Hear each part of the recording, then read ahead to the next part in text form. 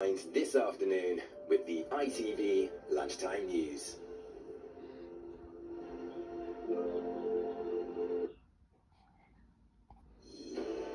Martha's rule giving families a legal right to a second opinion in hospitals in England from April.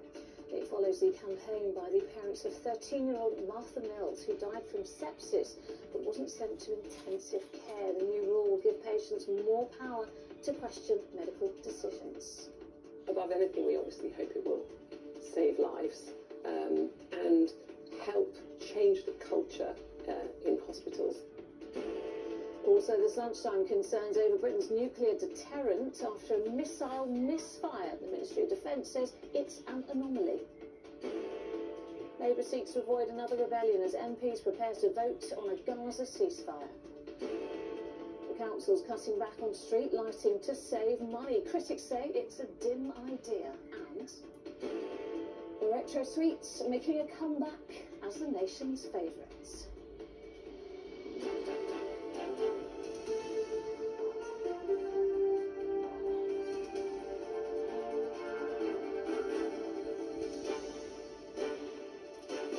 This is the ITV Lunchtime News with Lucrezia Millarini. Good afternoon. Martha's rule giving patients and families the legal right to seek an urgent second opinion should they be worried about the condition getting worse will be rolled out in hospitals in England from April. It follows the death of 13-year-old Martha Mills in 2021, who died after developing sepsis while she was in hospital. A coroner ruled she most likely would have survived had doctors at the time listened to concerns and acted sooner. Well, since then, Martha's parents have campaigned for change in the law to give families more say.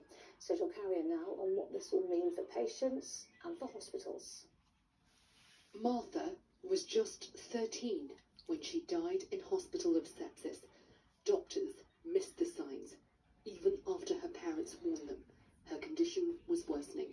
I feel horrifically guilty. I didn't know or understand how the system works. I put a lot of faith and trust in the doctors that were looking after Martha, even when I thought they were wrong. When I had friends or family members who went into hospital after Martha died, I said to them, if you ever feel like anything's going wrong, do what I didn't do and scream the ward down. It's what led Millarini to campaign for a new Martha's Rule, a scheme now being rolled out to hospitals across England, giving families a new legal right to a second opinion if they believe their loved one's condition is deteriorating.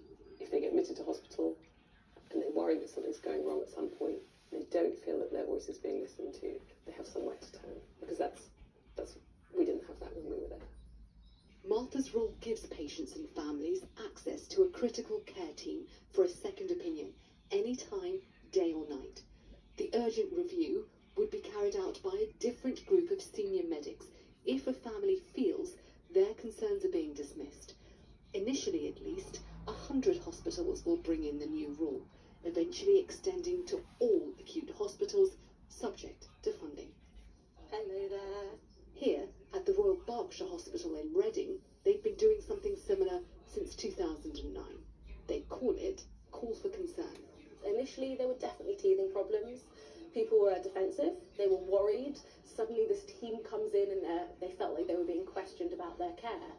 Well, actually, through time, of us working, of the critical care outreach team working with these wards, they've come to really, really value that Call for Concern service. The Health Secretary says Martha's Rule will help to ensure doctors listen to families and don't miss vital warnings.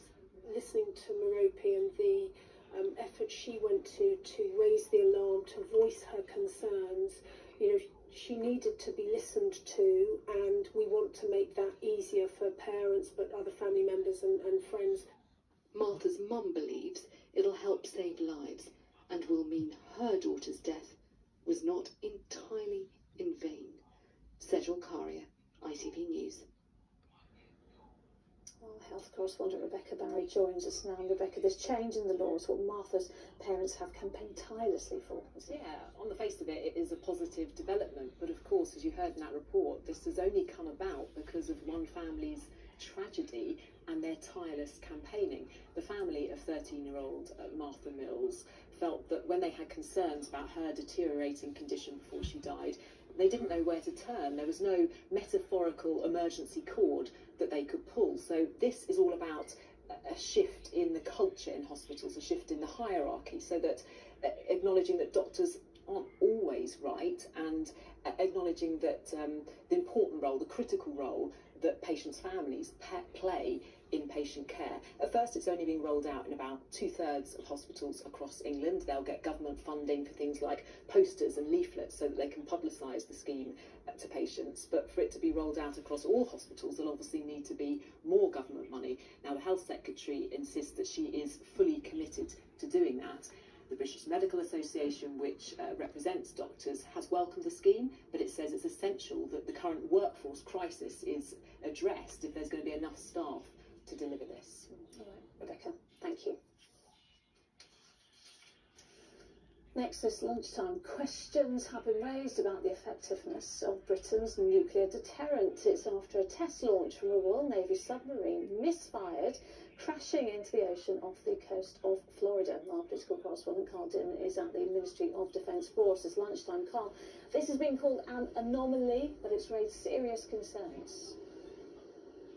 It's incredibly serious because anything that brings into question the effectiveness of Britain's nuclear deterrent undermines the entire point of having one in the first place. What happened was about 3 weeks ago, HMS Vanguard was ending a long series of what were otherwise successful tests when it launched this dummy missile, and to quote the Sun newspaper which broke the story, it left the submarine but it just went plop right next to them, according to a source. It's particularly embarrassing because the Defence Secretary Grant Shapps himself was on the submarine to watch it happen. Now, all morning the Ministry of Defence and the rest of Whitehall have been going into overdrive to try and reassure people that the nuclear deterrent still works, because it is incredibly important that it is known that it does. But it's very difficult for them to do that because it's one of the most secretive parts of the whole of the military. So a short while ago, Grant Shapps, the Defence Secretary, put out a statement saying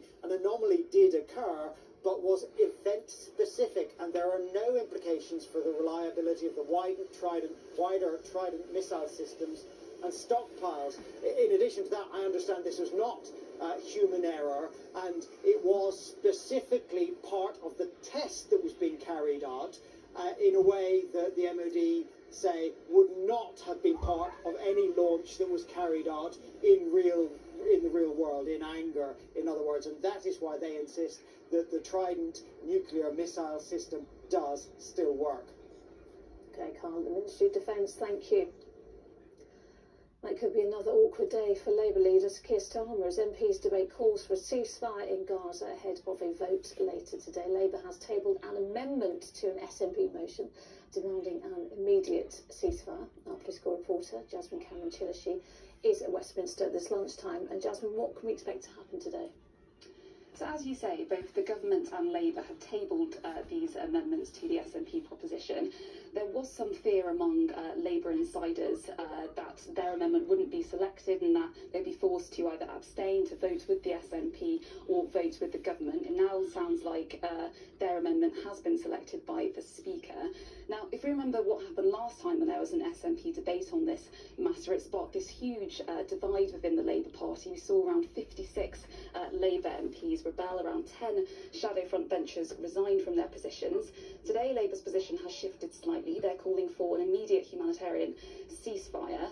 They're hoping that this will gain the support of many of their Labour MPs. Now, I spoke to Shadow Minister Lisa Nandy this morning. She rejected suggestions from the government that this change of position was due to internal party politics. She said Labour simply responding to the changing situation on the ground. What's changed in recent months is that the humanitarian situation in Gaza has almost completely collapsed. You've got 1.4 million people effectively kettled into a small area in the south of Gaza near Rafah. They can't move forwards, they can't move backwards, and a ground invasion is now imminent. That's why our Five Eyes partners, Australia, Canada, New Zealand and the United States, have all shifted position in recent days.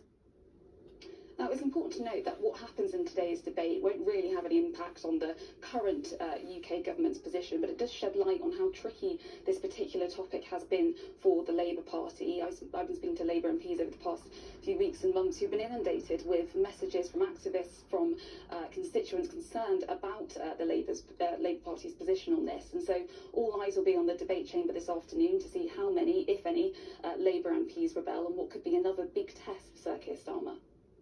Jasmine, thank you. The government has imposed sanctions against 6 Russian prison bosses in charge of the Arctic penal colony where Alexei Navalny died. It makes Britain the first country to impose sanctions in response to the Russian opposition leader's death. The individual's assets will be frozen. They'll also be banned from travelling to the UK. Thousands of junior doctors across Wales have begun a 3-day strike, their second round of action in a dispute over pay. The British Medical Association says salaries have dropped by more than a third over the past 15 years. The Welsh Government has offered a 5% rise. Katie Fenton was with doctors on a picket line this morning.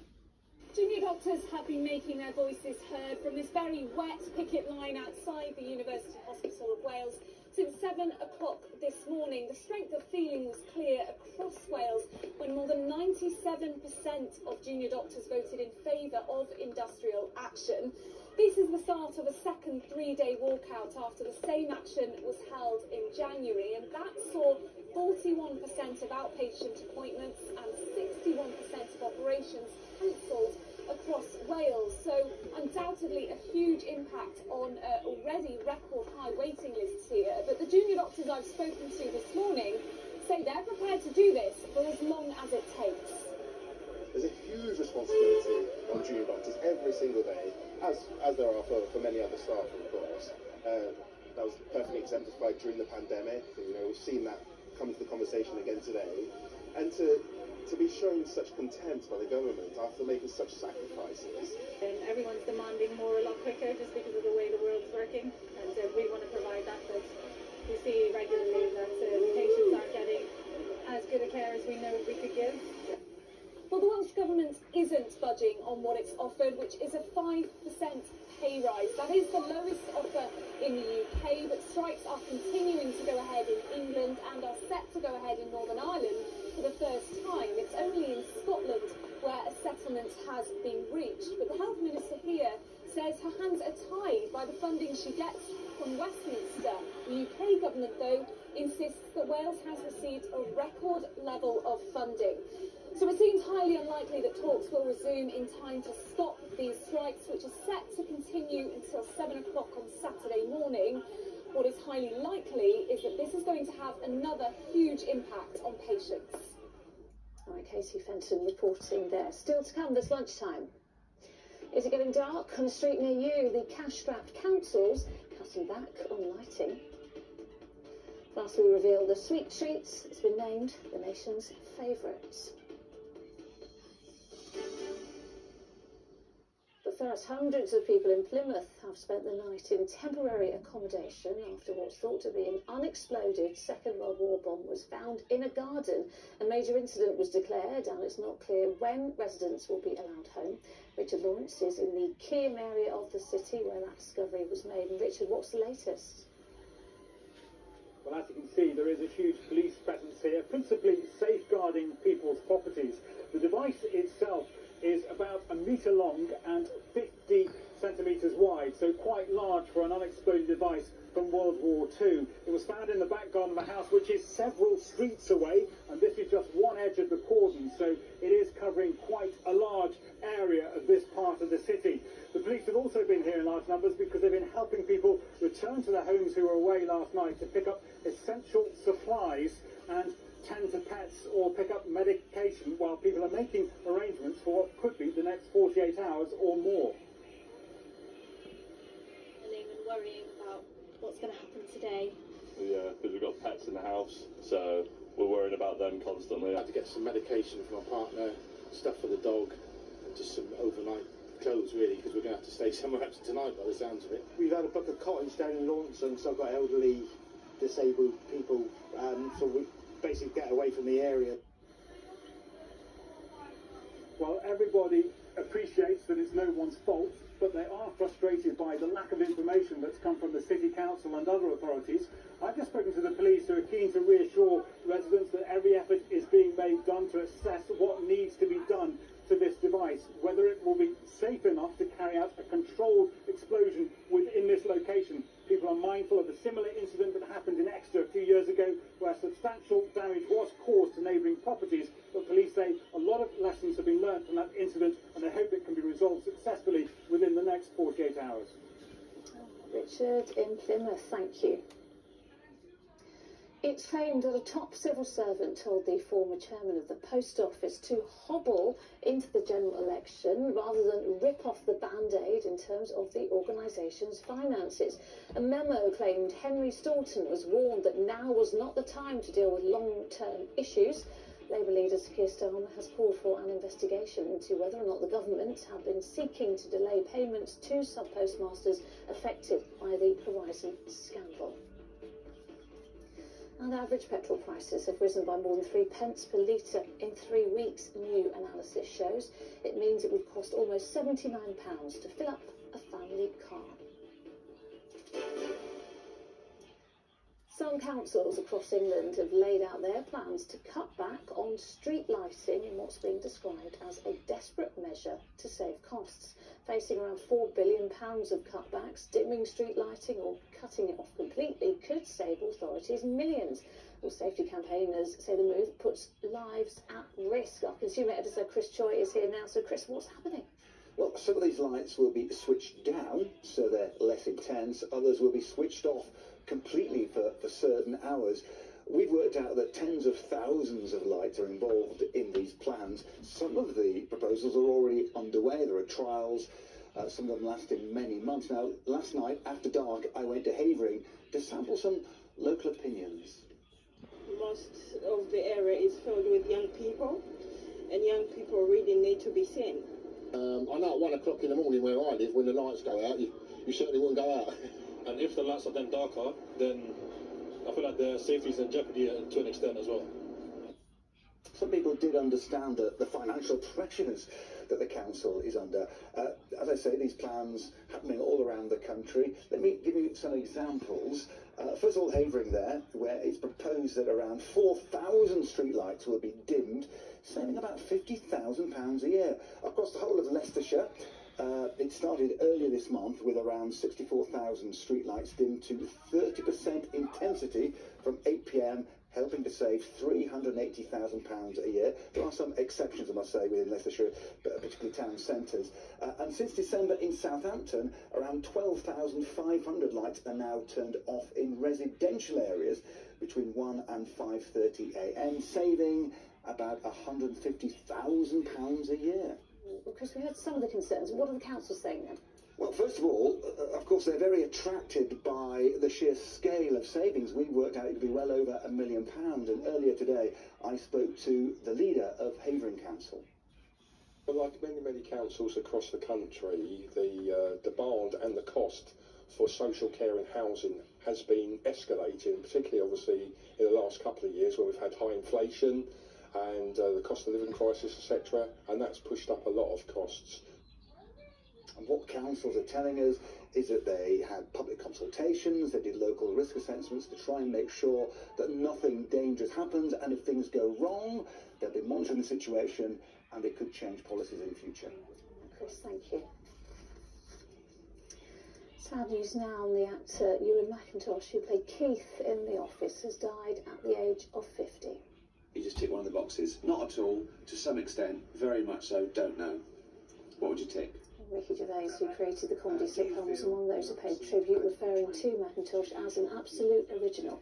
His manager said he died after suffering 2 years of ill health. Same, they're always the same. Now, when it comes to sweet treats, it turns out the old classics are still the nation's favourites. Jelly Babies have been named Britain's confectionery of choice despite being around for more than 150 years, and apparently it has a lot to do with wanting to be taken back to our childhoods, as Faye Barker reports. They've been around for generations, but are still getting taste buds tingling and mouths watering. Jelly Babies were invented 160 years ago, but have just been voted the nation's favourite sweet. They're in a wibbly-wobbly league of their own. Grand fruit pastille. Steady. Another retro favourite, fruit pastels, was second in a survey of 2,000 Brits. Self-control, lovely boy. And another old favourite was wine gums, which ranked third. All you've got to do is chew. It seems it's the familiarity and nostalgia linked to these sweets that makes them still so popular today. Your memory is very much linked to taste and smells and things. It's been proven that that's a big part of it, of your memory. So as soon as you bite into something, it takes you straight back to the first time you had it, whenever that was, when you were 5 or 6 or 10 or whatever. Straight back to your childhood and happy times, I think.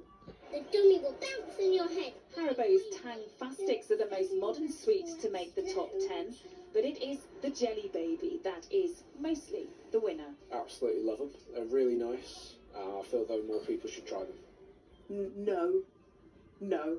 I don't like this texture. It's too crumbly on the outside, and then the inside is too tough and jelly-y. Half the output is still exported, but at last the sweets are in our shop. The days of rationing are thankfully long gone, and today on average we each chomp on 19 sweets a week. Faye Barker, ITV News. If that wasn't enough of a treat, singer Beyonce has made history once again, this time as the first black woman to top the Billboard's Hot Country Songs chart. This ain't Texas. Ain't no hold'em. Her song Texas Hold'em was a surprise release during the Super Bowl. It rocketed to #1 after just 4 days and has already been streamed more than 19 million times in the US. And that's it. Mary is back at 6:30. The news where you are is next, but from the Lunchtime team, bye-bye.